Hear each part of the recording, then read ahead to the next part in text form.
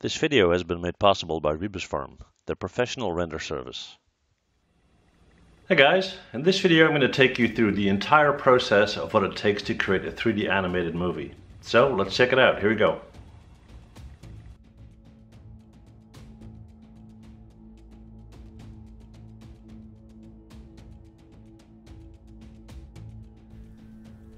It all started with a mouse, the most famous quote by Walt Disney. One day Walt was riding on a train and he decided to sketch on his napkin and came up with the now famous Mickey Mouse. Just goes to show that every production starts with a great idea.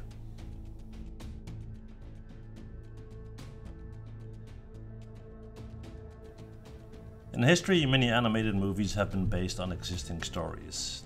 Sometimes you get original stories, but many times they're based on fairy tales, like for example Cinderella.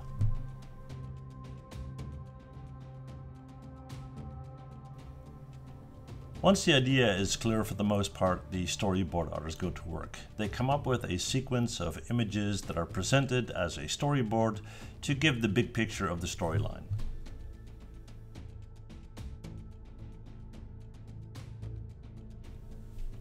In the animatics process, the storyboard slides are put together as a viewable film, so the team has an opportunity to look through the entire storyline and get a sense of everything is right as far as time, spacing, and so forth.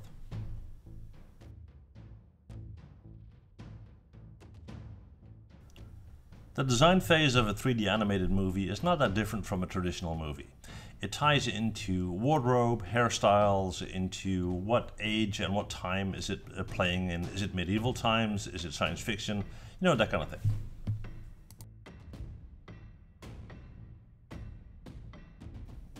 The layout artists do exactly what you think they do. They lay out the scenes, so it's framed properly and they have everything in screen that they want to.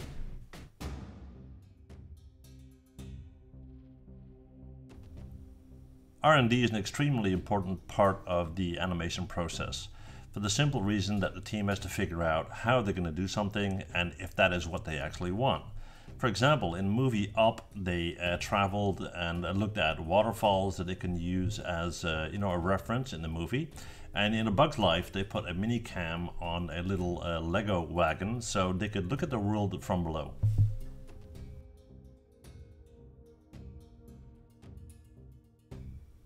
In this part of the process, the actual 3D models are created.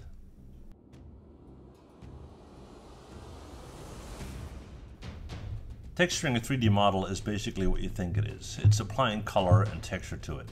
Now, there are a lot of ways to do that, and it's actually a fairly complicated process, but just for the general understanding, let's call it coloring the models, okay?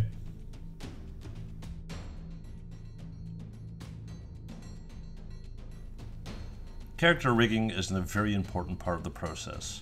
What a character rigger does is they apply bones and skeletons into 3D models that need to be animated, so that animators later on can actually move them into position and have them animated.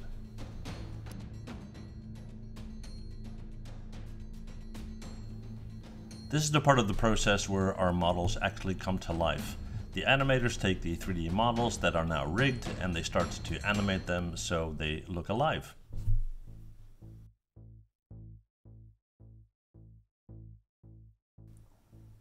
Now it's time for the visual effects team to come in.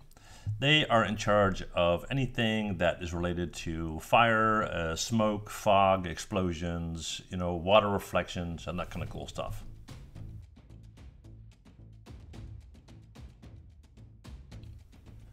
Now, lighting is important in any movie, but it's as important in animated movies as well.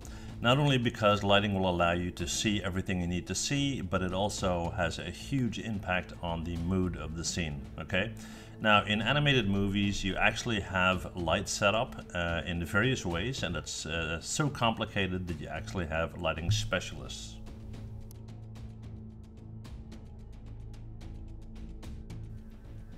Okay, once our models have been created and UV'd and textured and rigged and lighted and animated, it's time to render the scene. So you can do this in a couple of ways. You can render individual images and stitch them together into a movie, or you can render them out into a movie file.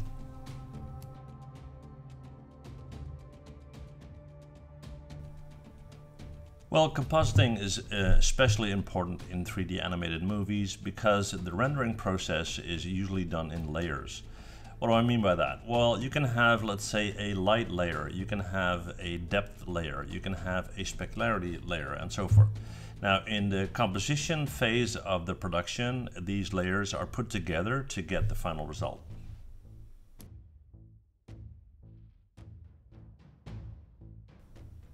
Within 2D visual effects, you would find things like motion graphics and so forth. So basically stuff like intros, titles, and that kind of thing.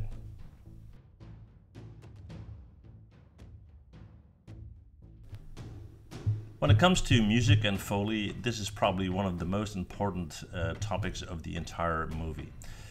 Music is so important that if you turn off sound while you're looking at a movie, you will be looking at a completely different movie. It will just feel wrong, right? So music, obviously very important. Foley is the sound effects group. So they put in the sounds of honking horns, of running horses, of eagles flying over, and so forth. And then the last music or vocal part is the voices of the actors. Now that all depends on the type of movie and how big the actors are. In some movies they will animate the characters and put in the voices later, but for example if you're Tim Allen and you're working in Toy Story, then the animators will work towards how you move and how you talk to make it more lifelike.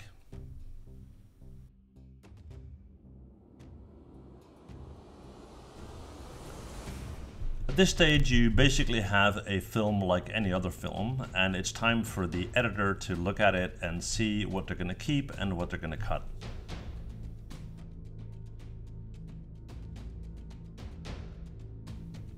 Alright, well, from a color standpoint, there are basically two things you can do in this phase. One is color correction, where you actually just literally correct the colors so they look right. And two is color grading. And color grading is the process where you tweak colors to give it a certain atmosphere. For example, in a Western movie, you will have very desaturated colors, where in a science fiction movie, everything will be very blue and grayish.